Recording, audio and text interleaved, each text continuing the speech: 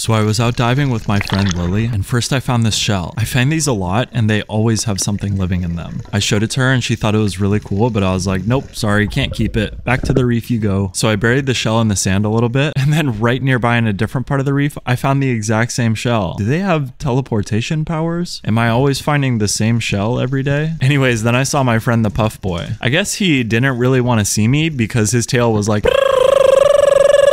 while he zoomed away. When I turned around, I realized Lily was down there with a sea turtle. How did I not notice? I guess I was too distracted by the way my puff boyfriend is working that backside. Get it, boy?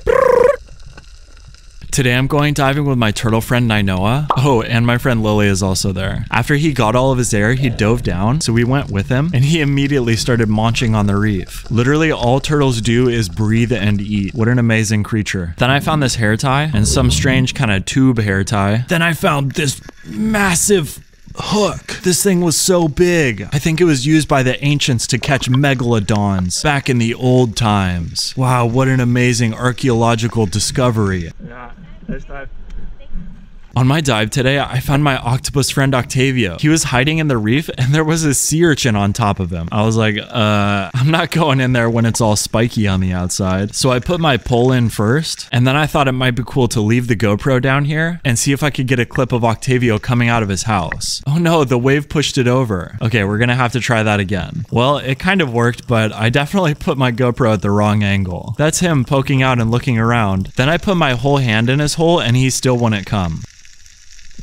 Today I'm going diving with my friend Lily, and at first she texted me like, oh, could I borrow some gear? But then when we got to the beach, she had a full set of professional freediving equipment. All of a sudden she starts diving to the bottom, swimming out further and further. I was like, Lily, I'm trying to hang out in the shallow water so I can find stuff. Then all of a sudden we're in the deep dark blue, and I'm like, Lily, we are literally in the middle of nowhere. Then she starts diving all the way down to the bottom. I'm like, Lily, there's no hair ties out here. We have to go back, please. We literally went so far out and so deep that I'm not sure if I'm gonna make it back.